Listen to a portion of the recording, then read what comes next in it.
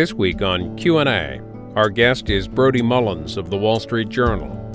As the Journal's investigative reporter, he writes about taxpayer-funded trips for members of Congress, as well as the current rules on political action committees.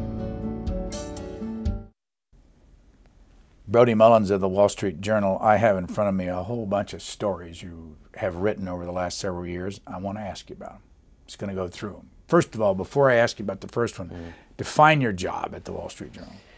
Well, I consider myself an investigative reporter, but really what I try to do is sort of look for kind of the bad stories in Washington, people doing things that are legal but shouldn't be, or people who are sometimes breaking the law but often sort of pushing up against the law.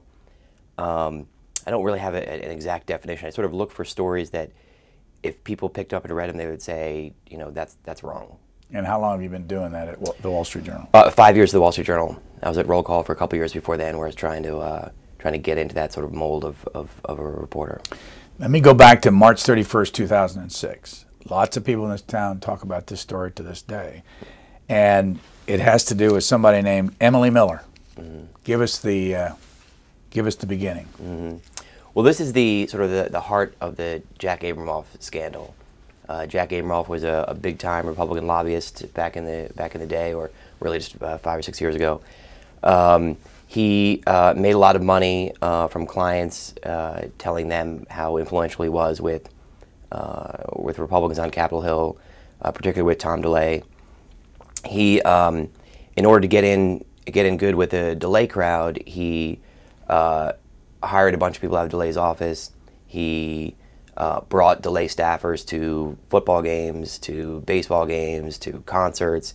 He opened up a restaurant, a sushi restaurant that became one of the most popular places for young Republicans to go out at night. There was a rumor that if you were a Capitol Hill staffer, you got a nice discount when you went to his restaurant. So he really used all the tools that he could to get in good with these DeLay staffers and other Republican staffers who could really make things happen for him. When he started going really over the line, he started flying staffers overseas for luxurious golf trips in Scotland. He had a Gulfstream jet he would fly people around with. So there's a lot of people on the inside of government who really owed Jack Abramoff. And he's currently in prison. He's currently in prison. He's actually getting out pretty soon. But Emily Miller and Tony Rudy and Michael Scanlon were three of the sort of mid-level staffers in his office who all got in this sort of weird relationship where Emily Miller started dating Michael Scanlon. They ended up separating, and about the time they were separating, Abramoff was being pursued by prosecutors, and prosecutors went to her to sort of get some of the inside information about who knew who was in charge of what were the overlapping relationships. So she ended up sort of being a helpful source for the Justice Department as they pursued Abramoff. But you tell the story about how Michael Scanlon all of a sudden had these big houses, and how they were engaged out in the West Coast, and they were going to have a beach wedding, and all of a sudden at the last minute there was a 24-year-old waitress that got I was trying to stay away from the seedy side of the story. Yeah, but I mean, the reason I bring it up in your first story is because you suggest, there's a paragraph here, prosecutors came to Ms. Miller to help them build a case that drove her ex-fiancé to plead guilty, according to a person familiar with the situation. So did she play a big role in this, you think? I think she played an important behind-the-scenes role. I don't think that she went to prosecutors and said, "Here's all the documents. You know, here's all the dirt. Here's what they did wrong." She has said to this day that she did not know of wrongdoing. But what she did know is that she was dating or engaged to one of Abramoff's lobbying employees. At the time, that employee, Michael Scanlon, was 27, 28, 29, 30 years old. And he was driving around in great cars. He had a $17,000 a month apartment at the Ritz-Carlton in D.C. He owned a couple of beach houses in St. Bart's in the Caribbean. He said he had a private jet. He had a whole number of beautiful houses out on the Eastern Shore. So she saw that he was making a ton of money, and she could, I think, sort of sniff wrongdoing.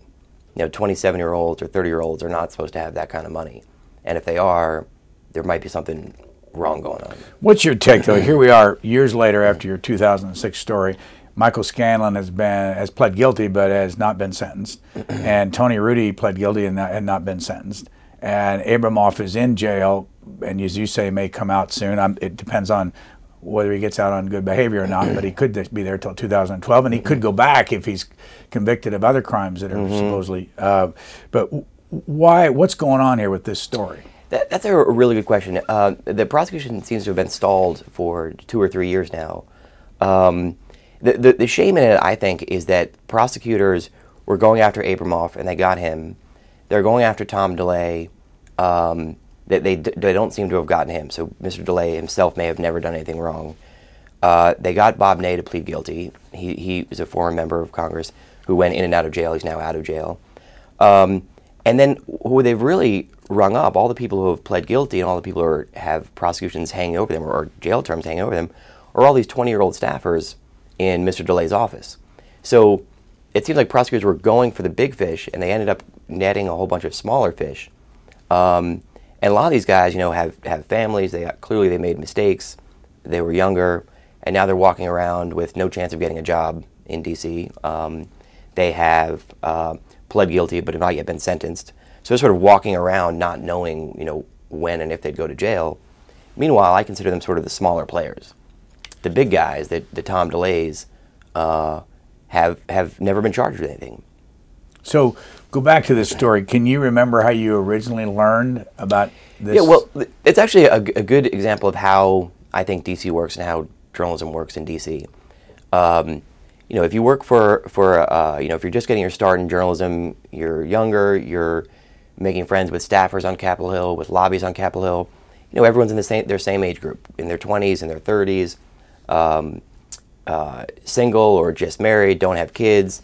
You see people on the weekends, you see people at night, and you sort of make friends, you make relationships. Because I'm a reporter, I can help them, they're Capitol Hill staffers, they can help me. So you sort of, you learn what people are like outside of the office. And, you have a party and you invite them and you go to their parties. And so there's always, I knew of the relationships within the office. I knew that Emily Miller had dated Michael Scanlon. I knew that Michael Scanlon had left the office and worked for Abramoff. And that's just something that I knew about. So when the scandal, when Abramoff was first charged, or when the Washington Post first broke the stories about Abramoff, I sort of knew that piece of information. And I started mining that thread because it seemed like it just seemed like an interesting relationship there. Did she talk to you at that time? No. And since then, Michael Scanlon married that 24-year-old waitress, I believe. Right. And they're out in the Eastern Shore. I think they're probably taking a little hit on all their real estate holdings given the market. But overall, Michael Scanlon has been the big winner. Was there a lesson in this whole Abramoff story? We now have a documentary that's out. We also have a movie with Kevin Spacey coming out later. Right. Casino Jack. Right. I think the only lesson has been for staffers to watch out. A lot of the rules that were in place before are similar to the rules that are in place now. The rules now are a little stricter, but people just didn't follow them. Young staffers would be hired in Capitol Hill. They would sort of do what everyone else did. And before there was a rule that said you couldn't accept more than $50 in gifts, meaning like drinks or meals or sports tickets. And people would routinely exceed that limit. And that was just the culture. That's the way it was. Now that these guys have been prosecuted and some are going to jail and some are walking around with these guilty pleas, people know that there are consequences. I think that's been the real lesson. We moved to August 28th, 2007. The headline on your story was "Big Source of Clinton's Cash is an Unlikely Address." And the address is Daly City, California. Did you go there? I went out there. Yeah, this was a really a fun story, actually, for everyone except for the guy I was writing about.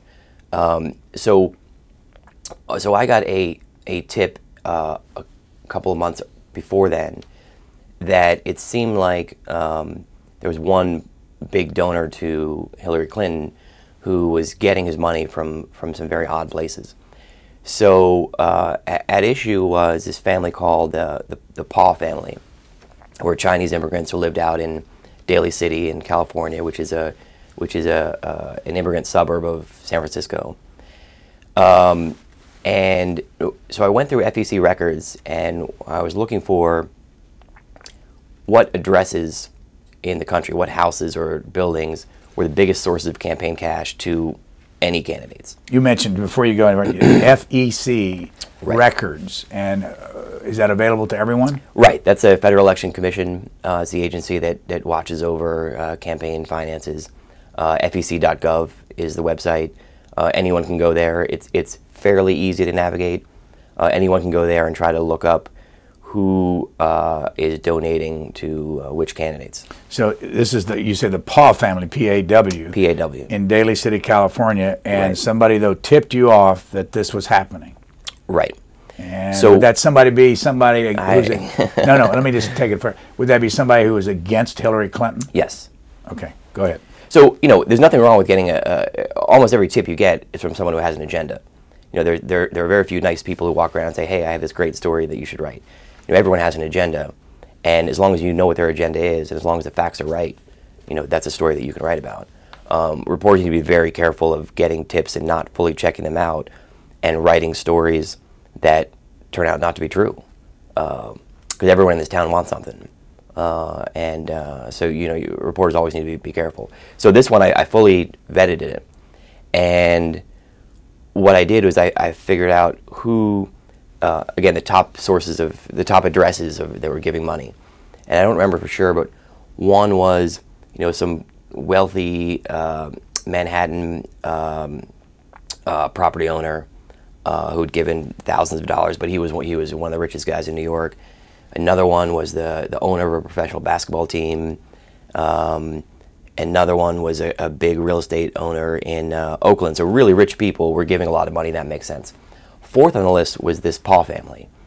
So they live in a one-story, I think 7-bedroom, 1,500 square foot house that was which was listed about the time I looked about $300,000 or so, and they'd given about $100,000 in campaign contributions. So anyone who hears that knows that there's something fishy going on. Luckily, the Wall Street Journal agreed. I had a great editor at the time named Monica Langley, who once I told her that information, she said, get on the next plane to San Francisco. So I grabbed a bag, went out to San Francisco, rented a car, and pulled up in front of the house at 11 o'clock or midnight that night. It was actually kind of spooky because the fog was rolling in. I was in a neighborhood. I wasn't sure. I didn't know exactly where I was. And as soon as you look at the house, you knew that there was a problem. You knew someone was breaking the law, or at least trying to pull a fast one. Again, how much money had they given that you found? I think it was $120,000. How many candidates? That this family had given. It was to several dozen candidates, but I think it was, at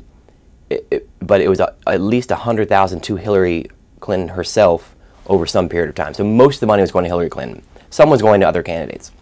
So to make a long story short, what I found out is that this family really didn't have any money. They were friends and acquaintances with this guy, Norman Shue, who was a big Hillary fundraiser, and that Norman Shue was essentially funneling money through this family to Hillary Clinton and other candidates. Under campaign finance law, an individual can only give so much of their own money to a candidate. One way around that, an illegal way, is for me to give you money, and then you give money to a candidate, and then I can I can double the amount of money that I'm giving. That's illegal, and that's what he was doing. You have a paragraph that says the 2002 law also raised penalties for infractions and included the prospect of prison sentences for offenders for the first time. That increased incentives by the Federal Election Commission and federal prosecutors to investigate and prosecute infractions. Since the law was enacted, the FEC has collected millions of dollars in fines for illegal donations, including its largest ever penalty, a $3.8 million levy against Freddie Mac last year. Again, this story was in 2007, but if you go back to when I understand the penalty came in 2001 for Freddie Mac, and at the time, Rahm Emanuel was on that board of directors. That's right. Because he was appointed by Bill Clinton in 2000. That's right. So what did you, and that is not, I say that only because they don't do that like they used to when they used to have some members appointed by the company itself, Freddie Mac, and some by the politicians. But what did you see? What's the lesson from this story?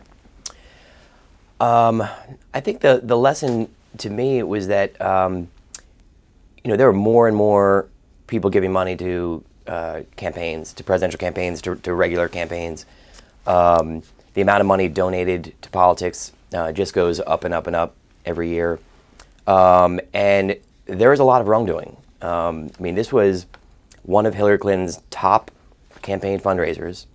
Hillary Clinton was no unknown presidential candidate. She was at the time, she was the presumptive Democratic nominee running against some guy named Barack Obama. And she had a guy, breaking the law right at the top of her campaign. Now, Mrs. Clinton's fundraisers and staff say that they didn't know that this fundraiser was breaking the law, and I agree with them. But the point is, if someone can flout the campaign finance laws right up in one of the most important campaigns and the most important candidates in recent history, it's probably happening all the time. This is from April the 1st, 2009. It's not that long ago. And the headline is, U.S. News, lawmakers have long rewarded their aides with bonuses. And in this case, you use something called Legistorm. You used the Federal Elections Commission site in the last one. What's Legistorm? Legistorm is a website started by a former reporter named Jock Friedley, who you probably know. He worked at The Hill for many years, left and founded his own website. There's a bunch of people in D.C. who have an interest in shining a greater spotlight on the activities of Congress and campaign finances. Jock Friedley is one of them. His website makes it easier for people to figure out, sort of track the money within Congress. Not what Congress is appropriating money for, not big spending projects, but literally how much a committee is spending on running the committee, how much a congressional office spends on flowers, on transportation, on the TVs that they buy, and on staff salaries. What's the source for him for that? Well, all this information is out there. The House and Senate, at the time, I think it was every 3 months, had to publish all this information in these really thick binders. In fact, I think there were probably 1/4's worth of information, probably was about 6 or 7 phone books worth of information. So the information was there. And this is a company, Legistorm, that's under Storming Media, I believe, I think so, yeah. Which goes and gets government information, which is free to them, and they publish it and then charge for it. Right. So a lot of the when you complain to Congress about the lack of public information, a lot of times they say, look, the information is there. You just need to go to this office and sit in this room and go through these binders. What Jock does is take that information and put it on the web. So in this story that you wrote on April 1st of 2009, 200 House members awarded bonuses of $9.1 million to more than 2,000 staff people. What got your attention on this? I think it's perfectly acceptable for lawmakers to give bonuses to staffers on the Hill. What was interesting, and reporters and people on the Hill knew that staffers get bonuses at the end of the year. What made this a story is that this was right at the time when lawmakers were criticizing all the big auto companies and all the big financial services companies for giving bonuses to their staffers. So they were saying, or to themselves, and obviously those Wall Street bonuses are in the millions. But it just struck me as a little bit disingenuous when a member of Congress blames a CEO for flying around in a corporate jet and spending a lot of money and rewarding all the staff with bonuses when they were doing the same thing. The dollar amounts are significantly smaller, but it just seemed like a piece of information that we should put out and have the public decide. Here's a paragraph from your story that talks about the rationale from the Congress's standpoint. Most aides could make more money elsewhere, but choose to work on Capitol Hill because they believe in public service, said Brendan Daly, a spokesman for House Speaker Nancy Pelosi, a California Democrat who, along with other top House leaders, awarded bonuses. Senators also give bonuses, but documents showing those bonuses aren't yet available. Mr. Daly said bonuses are a small perk for underpaid government employees. Let me go back to that statement that Mr. Daly made, that the reason they work on Capitol Hill is because they believe in public service. What's your take on that? What do you think after watching it for these years? For the most part, I agree. 99% I agree. I think there are some people, just like in any workplace, who game the system. But I think that 99% of people who work on Capitol Hill, and I think that 99% of lawmakers are good people trying to do the right thing. They may disagree on what the right thing is or how to accomplish the right thing. But I think that most people are trying to help the country. Let me ask you about this paragraph near the end of your story. Last fall, Democratic Representative Tom Udall left the House to run for New Mexico's Senate seat, which he eventually won. Several members of his House staff took leaves from their government jobs to work for his campaign. When Mr. Udall won the race and returned to Washington, his office budget had accrued a large surplus. He decided to spend the surplus funds by increasing salaries for nearly his entire staff for a short time. Isn't this really basically saying you're leaving the staff to campaign for me? I'll take care of you if I win afterwards by not spending the money while you're running for office. So in effect, the law that says you can't work in the campaign when you're in the office is really not working. Yes. The Udall example was the most extreme example we had in the story. Other examples were people working for the entire year and then getting a couple $1,000 at the end of the year.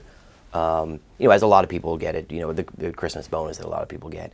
The Udall case was a little bit different. That seemed to be pushing the line a little bit more. It's still entirely legal, but as you explained well, that you're pushing the line there. Next story, May 6, 2009, and the headline on this is U.S. News, some PACs run after politicians drop out, PACs, political action committees. Neither retirement nor electoral defeat stop spending on the personal terms. And you start right out by telling a story about the late Representative Paul Gilmore. Explain. Yeah, this is a fascinating area. I said at the beginning that the stories I like covering the best, stories I like writing about the most, are things that are legal but clearly should not be. This story is about something that's entirely illegal, which is members of Congress who have leadership PACs, which is basically a special political kitty that members of Congress have, and about how those lawmakers spend the money out of that fund. In these leadership PACs, a lawmaker can spend money however they want. I mean, literally, you're allowed to pay for your mortgage out of your leadership PAC. What we found out is that after members of Congress retire, if they still have money in those leadership PACs, they carry them on as sort of a personal bank account as they move forward. In our lead example here, we had a guy named Paul Gilmore, a Republican from Ohio, who died, I think, in September of that year. And when he died, there's $20,000, $30,000 or so left in his leadership PAC. Well, interestingly, as Mr. Gilmore was not around, PAC receipts showed that the PAC kept spending money. Now, no one in Gilmore's office ever explained exactly who was spending that money, but clearly someone in his office had the PAC credit card. And the expenses that we saw, none of them were huge, but it was expenses that you would typically see of a sort of a 20 or 30-year-old staffer on the Hill. It was Domino's Pizza and Subway for lunch and cab rides home and a couple of bar tabs and all places on Capitol Hill where staffers go. So one of his staffers had just taken the credit card and used it as a personal bank account. Let me, you quote at the end of your article a fellow by the name of Ryan Walker, and you say he's an aide who managed the PAC. Said staff members, quote, gathered many times as we were all grieving to help each other with the job search process, unquote. What was your reaction when you heard that? My reaction was, let's let the readers decide what they think about that explanation. There's more in this story about individual people. One of them is a fellow named Jack Quinn. I don't know if you remember that. Spent $2,936 at Woishner's Flower Shop in Lackawanna, New York in the past 2 years. It was politically related, Mr. Quinn said in an interview. I didn't go out and buy my wife a dozen roses on her birthday. Was he in Congress when he spent that? No, he was a year or two out of Congress. He was working at a school, I believe a university in Buffalo, and he said the flowers were for political supporters. If he ever had a political supporter, someone who voted for him or someone who worked on his campaign who passed away or had someone in their family who passed away, he would go out and buy them flowers for the funeral. Let's go back and try to get to the bottom of this. If you're a congressperson, you get a PAC, and there's a limit to it. I mean, you explained that like the Paul family earlier. There's a limit to how much money you can accept. And what is that limit on a yearly basis now? Well, it changes every year. At the time, it was $4,600 for your personal reelection account. That's the one that you use to run for reelection. And then separately, it's $5,000 a year or $10,000 for the entire election cycle in your leadership PAC. So literally, so two separate, and then you have the leadership PAC different. So if I'm a person in Congress, I could say to XYZ corporation or XY individual, give me money here, but also give me money over here. I'm much more restricted in this one. I'm much less restricted in that one. And I can take all of that PAC money with me when I leave. Right. And how many of them end up spending it when they become lobbyists on other members of Congress? That's a good question. We've seen a bunch of people do that, maybe a few dozen, and I honestly think that is okay. That was sort of the purpose of it. If you're a member of Congress and you leave Congress with $10,000 in your PAC, and you go and you work in the private sector, even if you're a lobbyist, if you're taking that money and donating it back to a member of Congress, that's sort of the intended purpose of a PAC. Yeah, but what if I'm the guy that contributed to you because I thought you were going to be in Congress? Yeah, that's a good question. And all of a sudden you're contributing to somebody over here I don't even like.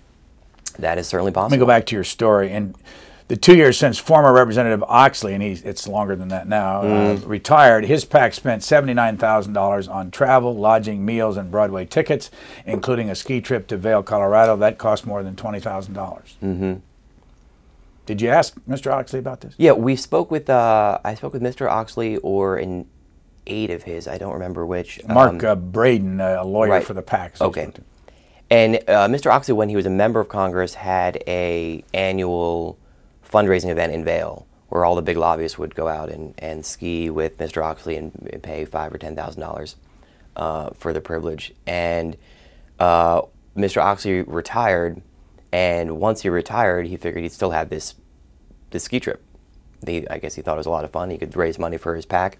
Members of Congress still like having this political kitty once they leave Congress. So he was still trying to raise money for it, so he could give money back to candidates or do whatever he wanted to do with it. So the point of the $20,000 expenditure in Vail is that he was trying to.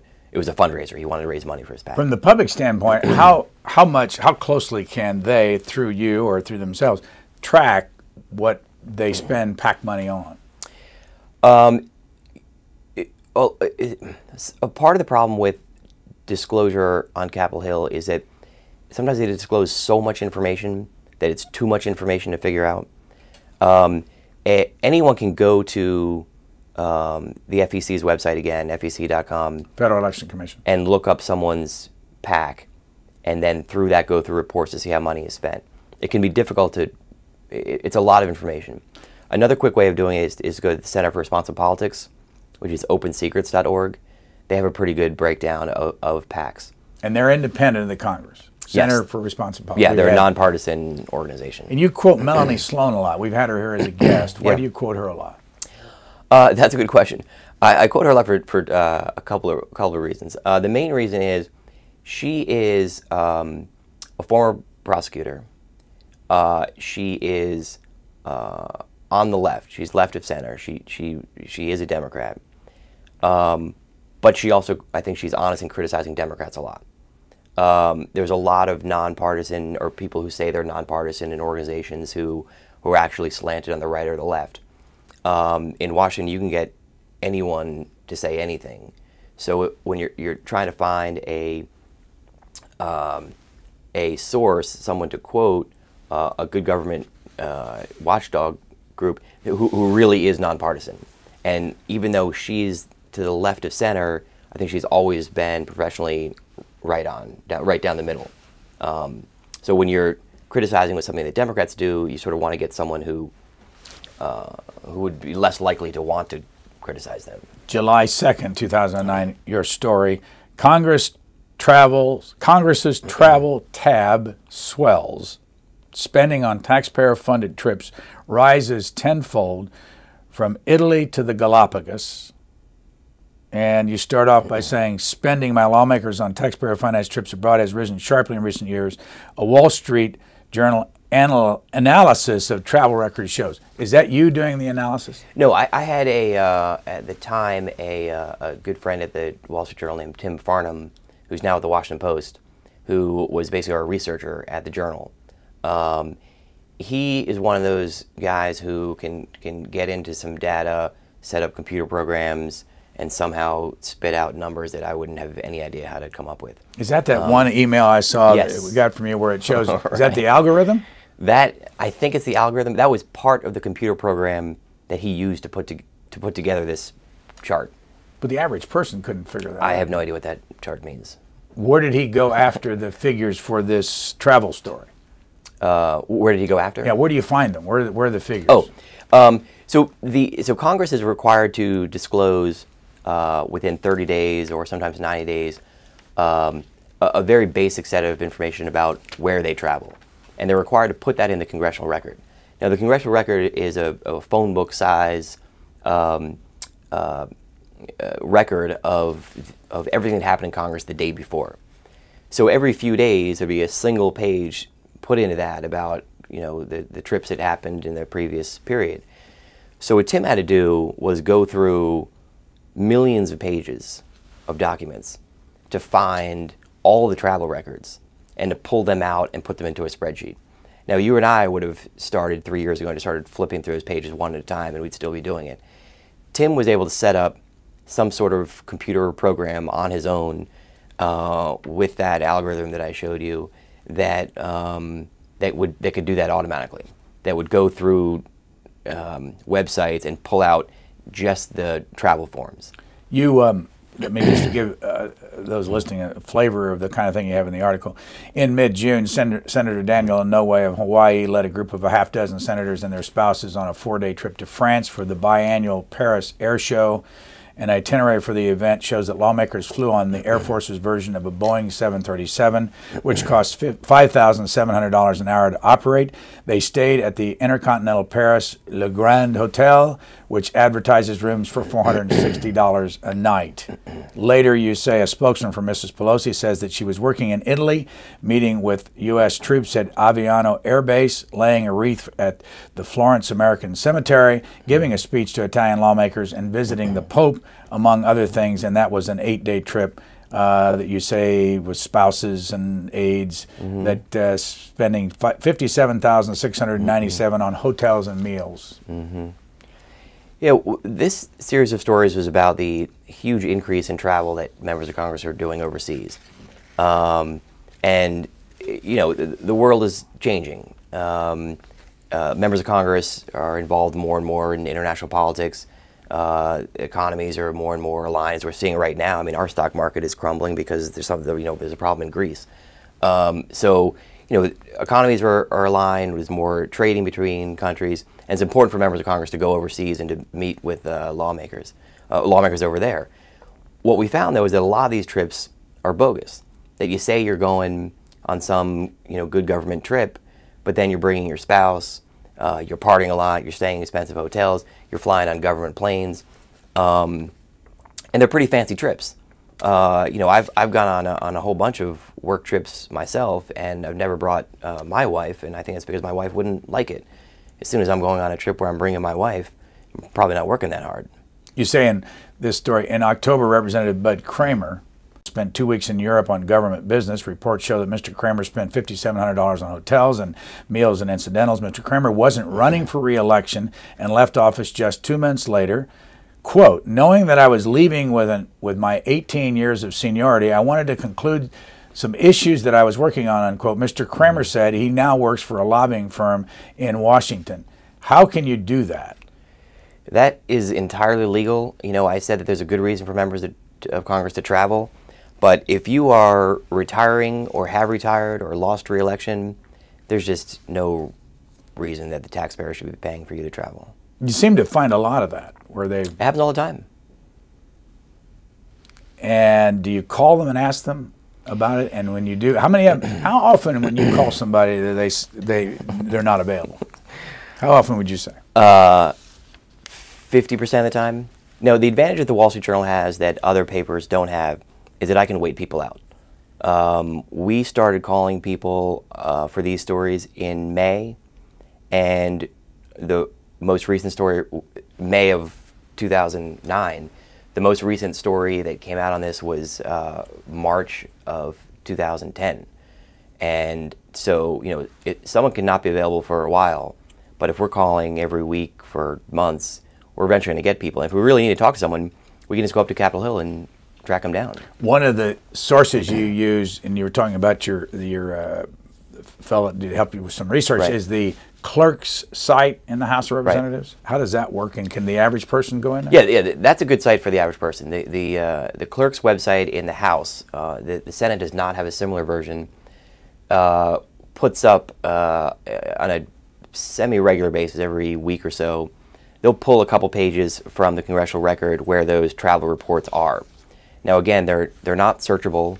You can't type in the name of your member of Congress and see what trips they've gone on, but you can go through these filings and basically put together, you know, see what some of these reports look like. Let's kind of recap the kind of things that are available. You talked about the Federal Election Commission site, mm-hmm, which is public information. Right. That's all the expenditures on the campaigns. Right. I went in there this morning, and I couldn't find anything on the current election. I typed in the two people running against each other in my home state of Indiana, and there was nothing there. Really? Just typed their names in. I could not find Dan Coates or Brad Ellsworth. Well, there's the problem. In House forms, when a lawmaker runs for the House, their financial forms need to be filed in electronic version, basically emailed in, and they go right up on the FEC's website. Senators file their filings in paper form. So you'll get these 1,000-page documents that the senators drop off to an office in the Senate. The Senate then takes them and makes a copy of them and brings them to the FEC.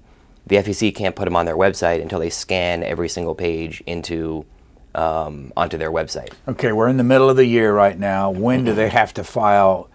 When do they go through the process? If somebody spends $1 in that Indiana Senate race out there, when is the first time I can find that on the FEC? It should be every quarter after they've announced that they're running. So the most recent forms covered January, February, and March, and those forms came out in mid-April.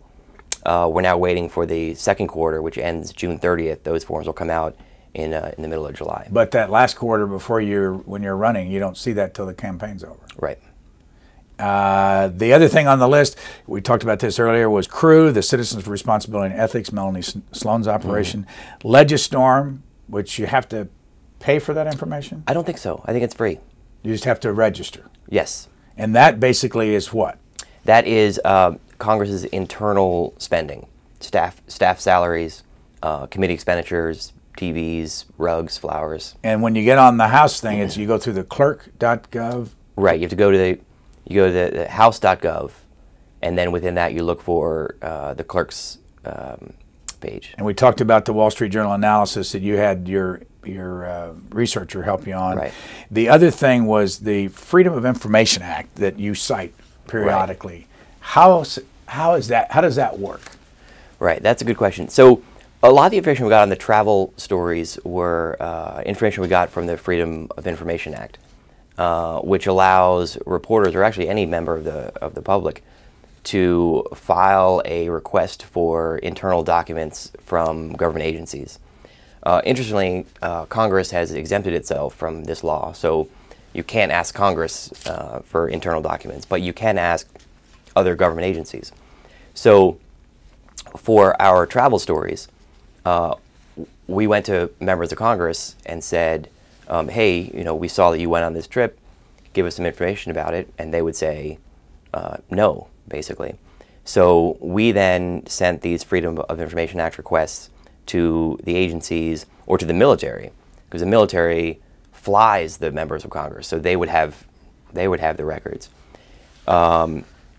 About 6 months later, we started getting those documents. So this information takes a long time to get, but as I said, at the Journal, we can sort of wait people out. We also try to get information from the State Department.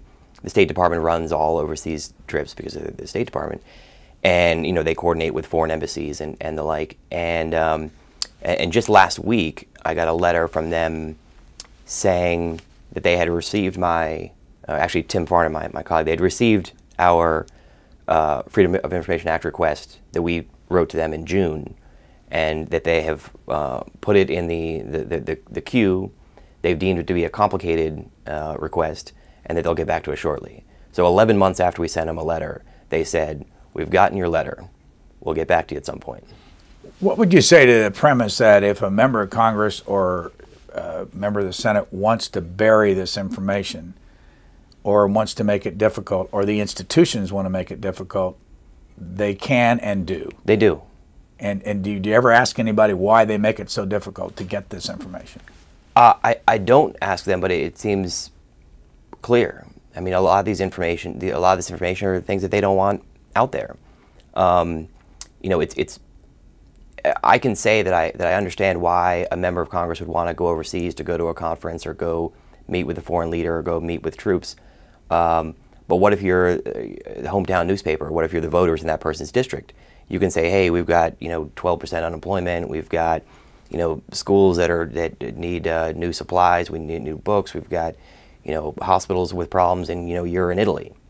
That's pretty damning for any member of Congress running for re-election. So members of Congress don't want that information out there. So they make it very difficult to find. December 16, 2009.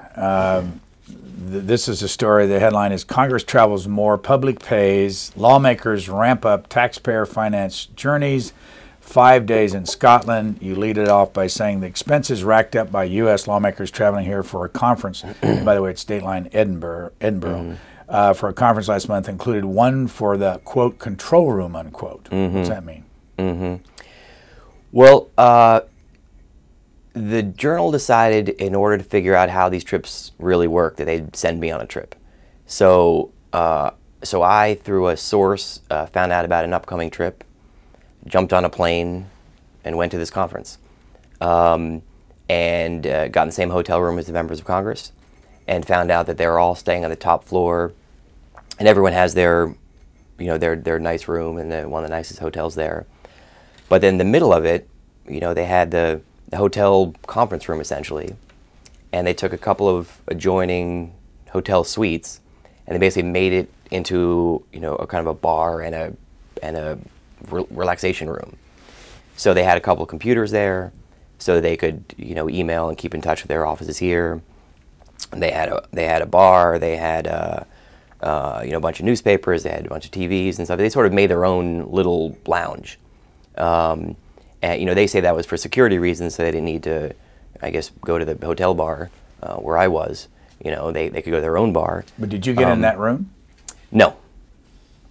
But if you read your article, you get a sense that you're everywhere. I had some good sources on it. Who paid for the bar? Who paid for the room? We did. It's all taxpayer funded trips. You said that there were 12 legislators on this trip. Do you know some of the names? I'll look for them here. If you don't, I can remind you. Carol McCarthy was one. Mm-hmm. This is the John Tanner group? This is the John Tanner trip. And he is a Democrat from Tennessee. Democrat from Tennessee. He's retiring now. Good guy. Was the head of this NATO assembly group, which is what makes him a good guy, by the way? He's been around for a long time. I think that he's sort of. I said that 99% of members of Congress are good people. I mean, I think that he's one of them. I think that he's trying to do the right thing. He was a part of this this group of European parliamentarians and U.S. legislators who every 6 months or so, or it's every quarter, they meet up either in the U.S. or abroad. You said that they call it the NATO Parliamentary Assembly. But it's not connected to NATO. But it's not part of NATO. And can you explain that? It's difficult. I mean, it's a legitimate organization. And the idea is to bring all legislators from NATO countries together on a periodic basis to talk about issues that affect NATO countries. This one, they were talking about Afghanistan and nuclear proliferation. You quote David Scott, the congressman, as saying, so having a spouse travel helps keep the family together, unquote. What's your reaction to that? A lot of people on Capitol Hill, when I asked them about spouses traveling, said that, look, these members of Congress are from out in the States. They're not from D.C. They travel to D.C. almost every week. They leave behind their families and their kids. And then once in a while they get a break. We get the Easter break, we get the spring break, the summer break, and the July 4th, and that's the time that members of Congress have the only opportunity that they have to go travel on these official work trips. If they couldn't bring their spouse, they wouldn't be able to go because they haven't been able to spend that much time with their spouse. So they say, in order for us to be able to go on these trips, we need to be able to bring our spouse. Now, that's the argument. You can decide if you think that's legitimate or not. You say there was a Sheraton Grand Hotel and Spa in Edinburgh, and that the government rate for the rooms is at least $300 a night. I assume that's what you had to pay. No, I think I paid more because they had the government. That's right. I didn't have it. 2 Air Force liaisons went to a wine and liquor store called Oddbins. It's probably pronounced differently than that. With one aide reading from a shopping list for scotch, they bought 3 bottles of 12-year-old. Yeah, I don't know. Whatever. Scotch for $42 a piece, and a bottle of 14-year-old something else for $52. According to the clerk who rang up their order, Mr. Tanner's spokesman said the group reimbursed the military liaisons. But you found, and I don't mean to impugn his motives, but you found here that when they are given money, and this is another story, when they travel overseas, that they're supposed to give the money that's left back, and that they often never do. What's that part of this? Yeah, there's a lot of things in this, a lot of elements of this congressional travel series that it was hard to say if it was right or wrong. Certainly things that seemed on the border, like whether your members of Congress should have this whole reception area to themselves, whether they should bring their spouses. Well, one of the things we found that's just plain wrong is that when members of Congress travel overseas, they're given each day what's called a per diem, a little bit of cash, or actually a decent amount of cash, to cover their daily expenses. A lot of companies have per diem for how they fund employees' travel. Well, with members of Congress, they didn't have to give it back. They didn't have to keep receipts, and they didn't have to give any money back. Also, with members of Congress, they're often going to meals and receptions that are paid for by other people. So in Edinburgh, for example, I think that you get, it's about $250 a day. That's not including your hotel room. So your hotel room's paid for. You get about $250 a day to cover your meals and your transportation. Wait, stop there for a second. Yeah. Does that include the money that the military liaisons walk around with in their pocket? No. So they spend all kinds of money themselves when they're escorting that no one tracks in this. On this particular trip that I was following, they were taking a bus every day that was paid for probably by the military or by the U.S. Embassy over there. They were going to this conference where they were eating at the conference. They went to several receptions at night hosted by the British government and the Scottish government. So they weren't going to meals on their own, which means they're piling up this, every day they get another $200, $250. And at the end of that trip, 7 days, no one came to them and said, okay, now give us back the money you didn't spend. You mentioned that they don't have to keep receipts and all that. Why is it, though, every other American through the IRS is required to keep receipts when they're doing business? Have you ever asked them about that? We've not gotten there yet in these stories, but there is a significant IRS implication to this. I mean, if you are getting money from the government and not paying taxes on it, could be a problem. Did they know that you were there in the hotel? No. They just didn't know who you were? Nope. Did you talk to any of them while they were there at the conference? No. I kept my head down. I came with a couple of disguises. I wore hats. I tried to grow a beard. I'd actually, before going on this trip, had met with a couple of former embassy security people overseas, people who had had sort of watched out for our embassies overseas, and they sort of gave me some counter surveillance techniques, sort of how to stay out of sight. Well, after these 12 legislators got back, there's just an interesting thing at the end I want to ask you how you got it. I'll read it. The lawmakers, spouses, and aides chatted in front of the Rayburn House office building. They're back after this trip.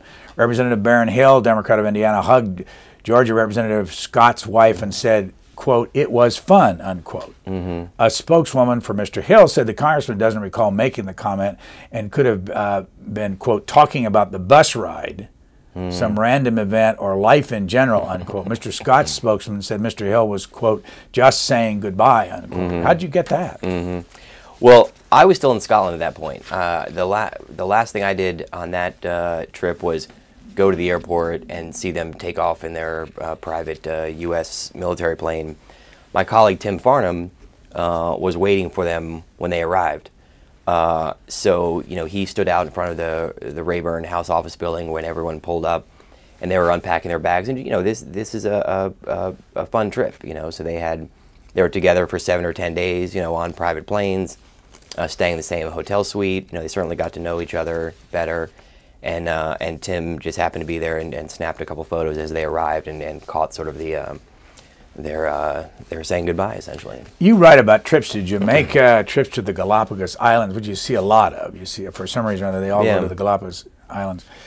They don't all, but some do.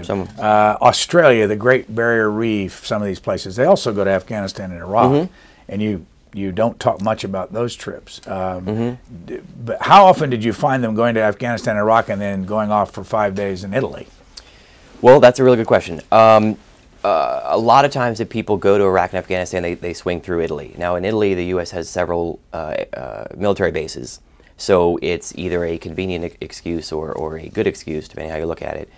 The one trip that you mentioned earlier that Nancy Pelosi went on, she spent 7 days in Italy a couple of years ago. Well, that was all based around a one-day trip to Afghanistan. So it's very easy to come back and say, you know, I just went and visited the troops, and you know, people in the country think that's a really good thing, and you don't mention, you know, oh, by the way, I also spent 7 days in Italy. Is there any place that people can read all of your stories? WSJ.com. WSJ, WallStreetJournal.com. WSJ.com. Is that do you have to pay? I think some of these stories are behind the paywall, and some may not be. The Journal is in the process of changing how they charge people for stories online. Eventually, everything will be paid for. Everything will be behind the paywall. Right now, some are in and some are. And how many people at the Journal do what you're doing? A year ago, at this point, there were 4 in D.C., and now there's just me. Is that because of the obvious? One of them, unfortunately, passed away, and the other 2 left. They just sort of thought it was time to move on. Where did you start your life? I grew up in Washington, D.C., and that has many advantages. One is that you're sort of exposed to D.C. and how it works, and also that you have you know, connections and relationships through your family and your friends' parents. And what were your parents doing here in this town? Both my parents worked for the government. My dad worked for the Federal Communications Commission, and my mom was a computer person who did government contracting in some weird and complicated way that I still don't understand. Where did you go to college? I went to Northwestern University out in Chicago. I always knew I wanted to be a reporter, and that was a good way of getting a good background. And then I came back to D.C. and dove in. Was that the Medill School? I did not go to the Medill School. I was an economics major. I actually had, you know, through my fortunate background, did a sort of volunteer position at the Wall Street Journal's Washington Bureau in 1992 when I was in high school during Bill Clinton's famous election. And back then, you know, there's a bunch of senior Journal reporters, and I said, you know, what should I do? And they said, don't major in journalism. They said, if you want to cover medicine, go to med school. If you want to cover science, you know, be a biology major. And if you want to cover Washington, major in economics or poli-sci or history. But their advice was not to major. What did you major in? Economics. And what year did you graduate? 1996. You work for Daily, Communications Daily. Right. You work for the Roll Call, but you also work for Congress Daily. Congress Daily. Yeah. What year did you go to work again for the Wall Street Journal? 2005. And eventually, why do you think they hired you there?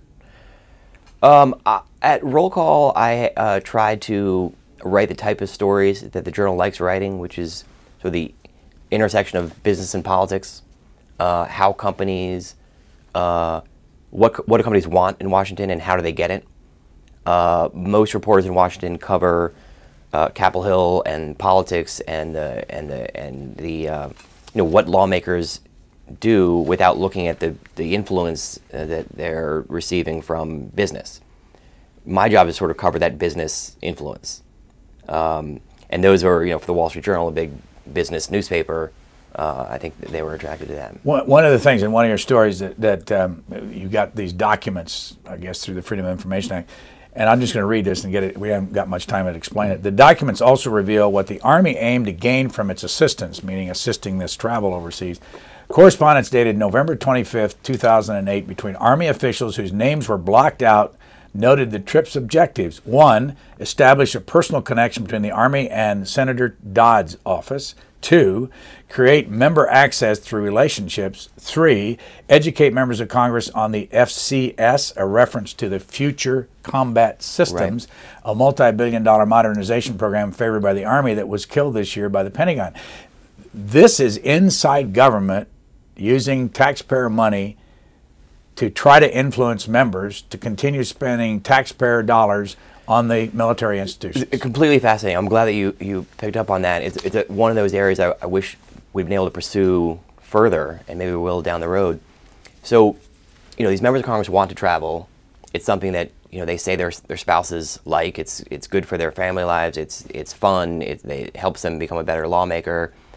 But the way they travel is that the Air Force and the military and the State Department bend over backwards to treat these guys like royalty, and women when they're overseas. They fly in these Air Force planes, and these are not Air Force fighter jets, or they're not in the back of in the hull of some big transport plane. They're flying on all business class 737s, all business class 757s. That's Air Force 2. Really fancy planes. Their bags are carried for them. Limos pick them up and drop them off. They have security everywhere they go. And for the longest time, we thought, why is the military doing this? What is the military getting? And then we found these documents where in this internal Air Force, or I think it was Air Force or Navy form, the Navy people have to justify why they're helping these members of Congress. And for each trip, it would say objective of the trip. And in this form, they said the objective is to establish a relationship with Senator Dodd and get him to vote for our lobbying priority. At a time, you're going to write a book? Maybe. Brody Mullins of the Wall Street Journal, thank you very much for joining us. Thanks for having me. This was great.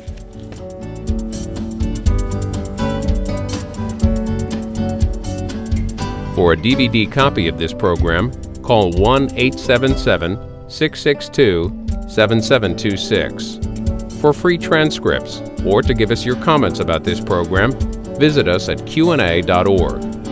Q&A programs are also available as C-SPAN podcasts.